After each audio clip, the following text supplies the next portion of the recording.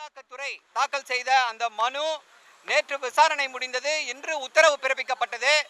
நீதிபதி அவர்கள் இன்றைக்கு திரு செந்தில் பாலாஜி அவர்களை 8 நாட்கள் அமலாக்கத்துறை காவலிலே வைத்து விசாரிக்க உத்தரவு பிறப்பித்திருக்கிறார். திரு செந்தில் பாலாஜி அவர்களிடம் இது பற்றி என்ன சொல்கிறீர்கள் என்று கேட்டார். செந்தில் பாலாஜி அவர்கள் வீடியோ கான்ஃபரன்சிங்கில் ஆஜரானாங்க. இல்லை, எனக்கு சர்ஜரி ஃபிக்ஸ் பண்ணியிருக்காங்க, என்னுடைய உடல்நிலை சரியாக இல்லை என்பதை திரு செந்தில் பாலாஜி அவர்கள் நீதிபதி கிட்ட தெரிவித்தார். முடிந்த உடனே நாங்கள் உடனடியாக ஏற்கனவே உயர்நீதிமன்றம் he shall remain in judicial custody அப்படின்னு சொல்லி ஒரு உத்தரவு பிறப்பித்திருக்கிறது. அப்படி இருக்கும் பொழுது உயர்நீதிமன்றம் இப்படிப்பட்ட ஒரு உத்தரவை பிறப்பித்திருக்கக்கூடிய சூழ்நிலையில் எப்படி கீழமை நீதிமன்றம் அவருக்கு அமலாக்கத்துறையுடைய அந்த காவல் இதை கொடுக்க முடியும் அப்படின்ற ஒரு இதை நீதியரசர்களிடம் தெரிவித்தோம், நீதிபதியிடம் தெரிவித்தோம். அதோடு மட்டுமல்லாமல் நீதிபதியிடம் இன்னைக்கு ஒரு முக்கியமான புது டெவலப்மெண்ட். என்ன டெவலப்மெண்ட்னா, திரு செந்தில் பாலாஜி அவர்களுக்கு இன்னும் 5 நாட்களுக்குள்ளே அறுவை சிகிச்சை நடத்தப்படும் அப்படின்னு சொல்லி அங்கே முடிவு செய்யப்பட்டிருக்கிறது. அவரை அந்த ஹெப்பாரின் மற்றும் ஆஸ்பிரின் இந்த ட்ரக்ஸ்ல இருந்து ரத்த கசிவு ஏற்படக்கூடிய அந்த இதுல இருந்து ஸ்டாப் பண்ணியிருக்காங்க. இப்படிப்பட்ட சூழ்நிலையில் எப்படி அந்த காவலை கொடுக்க முடியும் என்பதையும் நீதிபதியிடம் தெரிவித்தோம். அதைவிட முக்கியமாக அவர் நீதிமன்றத்தில் மருத்துவமனையில் இருக்கிறார். மருத்துவமனையில் இருக்கும் பொழுது இப்படி ஒரு உத்தரவு வந்துச்சு அப்படின்னா நாங்கள் கஸ்டடிக்கு எடுத்துகிட்டு போகிறோம்னு சொல்லி அமலாக்கத்துறை அவரை மருத்துவமனையிலிருந்து வெளியேற்ற முயற்சி செய்யக்கூடாது அப்படின்ற கோரிக்கையை வைத்தோம். அதற்கு நீதிபதி அவர்கள் இந்த உத்தரவிலே சொல்லியிருக்கிறேன், அவர் மருத்துவமனையில் தான் இருக்க வேண்டும், மருத்துவமனையிலிருந்து அவர் எங்கும் வெளியிலே கொண்டு செல்ல முடியாது. அப்படியே உயர்நீதிமன்றம் என்ன அந்த மருத்துவம் செய்ய வேண்டும் என்று உத்தரவு பிறப்பித்திருக்கிறது, அங்கேயே அவர் இருப்பார். அங்கே மருத்துவர்கள் என்ன சொல்கிறார்களோ அதன்படி அந்த அடிப்படையில் தான் அமலாக்கத்துறை அதிகாரிகள் நடந்து கொள்ள முடியும் என்றும் சொன்னார். இதில் ஏதாவது ஒரு பிரச்சனை ஏற்படுமாயின் இல்லை இந்த உத்தரவை காட்டி அமலாக்கத்துறை ஏதாவது ஒரு தொல்லையோ தொந்தரவோ கொடுக்கும் என்றால் உங்களை மீண்டும் நாட வேண்டி இருக்கும் என்று சொன்னோம். எப்பொழுது வேண்டுமானாலும் நாடலாம் என்றும் அந்த அனுமதியையும் கொடுத்திருக்கிறார்.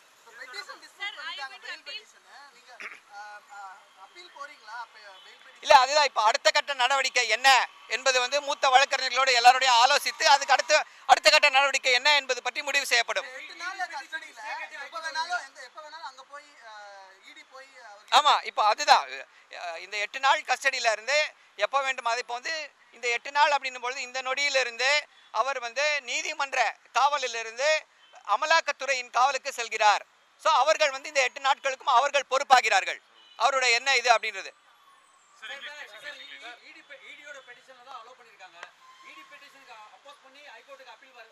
இல்ல, அதுதான் அது அப்புறம் உத்தரவை பார்த்த பிறகு வெறும் இந்த உத்தரவு தெரிவிக்கப்பட்டிருக்கிறது.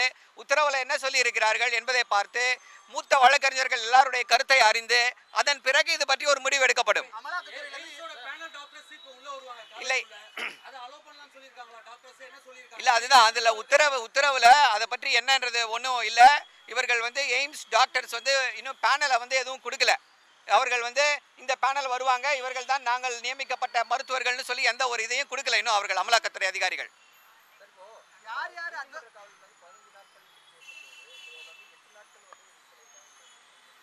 இல்ல, அதாவது முதல் 15 நாள்ல எப்பனாலும் காவல் எடுத்துக்கலாம், போலீஸ் காவல். அதுல இவர்கள் 8 நாள் போலீஸ் காவல் எடுத்துக்கலாம்னு சொல்லி அனுமதி கொடுத்திருக்காங்க.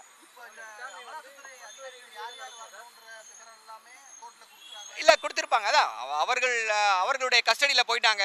இப்போ அவர்கள் தான் முடிவு செய்ய வேண்டும். யார் விசாரணை அதிகாரி யாரோ அவர் மட்டும் தான் போக முடியும், வேற யாரும் போக முடியாது. இல்ல, அதெல்லாம் உத்தரவு பார்த்தா தான் தெரியும், அதெல்லாம் ஃபுல் டீடைல் தெரியும். See, that's what we pointed out. We pointed out to the judge that this Honorable High Court, a division bench of the Honorable High Court, has clearly stated that he shall remain. Shall is a mandatory word. He shall remain in judicial custody. So I don't know how a district judge can give a different interpretation to that. So we will decide how to go about this. Will there be an urgent appeal that will be made? See, that's what we'll decide. We'll look at the order, then we'll decide what to do in the future.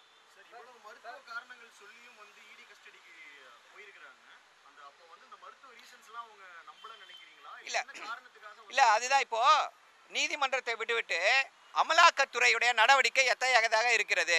இப்படி அவருடைய இரத்த நாளங்கள்ல 3 நாளங்கள்ல அடைப்பு ஏற்பட்டிருக்கிறது. உடனடியாக அவருக்கு இருதய அறுவை சிகிச்சை செய்ய வேண்டும்னு சொல்லி உத்தரவு தெரிவித்த பிறகும் உத்தரவு மருத்துவர்கள் வந்து கருத்து தெரிவித்த பிறகும் இல்ல நான் இவரை வந்து போலீஸ் காவலில் எடுத்து விசாரிப்பேன் என்பது எப்படிப்பட்ட ஒரு மூர்க்கத்தனம். இவர்கள் வந்து இவர்களுடைய நோக்கம் என்னவாக இருக்கிறது? அவரை வந்து கொடுமைப்படுத்த வேண்டும் என்பது நோக்கமாக இருக்கிறதா?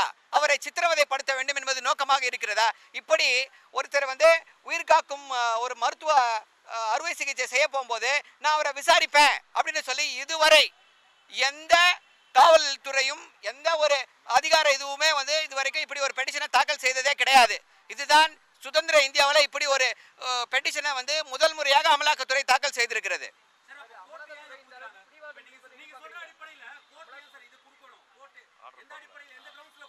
இல்ல அதுதான் சொல்றேன், உச்ச நீதிமன்றம் உயர் நீதிமன்றத்துடைய டிவிஷன் பெஞ்ச் ஏற்கனவே ஒரு தெளிவான உத்தரவை பிறப்பித்திருக்கிறது. அப்படி இருக்கும் பொழுது இப்படி ஒரு உத்தரவு இங்கே வந்திருக்கு. அந்த உத்தரவு வந்து அந்த உத்தரவையும் இதையும் நாம் பொருத்தி பார்த்தோம் என்றால் ஒன்றுக்கொன்று முரணாக இருக்கிறது. நம்ம எல்லாருக்குமே தெரியும் உயர் நீதிமன்றம் தான் இந்த ஹைரார்க்கியில அதுதான் பெரிய நீதிமன்றம், அது ஒரு கான்ஸ்டிடியூஷனல் கோர்ட். அந்த உயர் நீதிமன்றம் சொல்லக்கூடிய தீர்ப்பு வந்து எல்லாரும் மேலேயும் பைண்டிங். ஸோ இது எப்படின்றத நம்ம இனிமேல் தான் டிசைட் பண்ணணும். அடுத்து என்ன? இல்லை அதுதான் சொல்கிறேன், அதுதான் அது வந்து அதான் இப்போ அது வந்து மருத்துவர்கள் தான் முடிவு செய்யணும். இப்போ வந்து இவர்கள் போலீஸ் காவலில் எடுத்தாலும் அங்கே தான் இருக்க போகிறாரு. மருத்துவர்கள் வந்து அந்த அனுமதி கொடுப்பார்களா இல்லையா என்பதை நாம் பொறுத்திருந்து தான் பார்க்க வேண்டும்.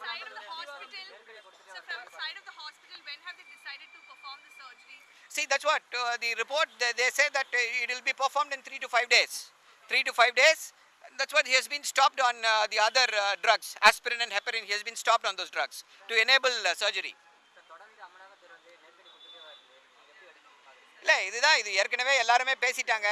அதாவது 2015 வந்து கொடுக்கப்பட்ட வழக்கிற்கு 2023 நள்ளிரவில் கைது செய்து இப்படித்தான் விசாரிப்பேன் என்று அடம்பிடித்து கொண்டிருக்கிறது அமலாக்கத்துறை. இது வந்து ஒரு சட்ட மீறல் அப்படின்னு தான் சொல்லி பார்க்கணும். இதை நம்ம அதை பற்றி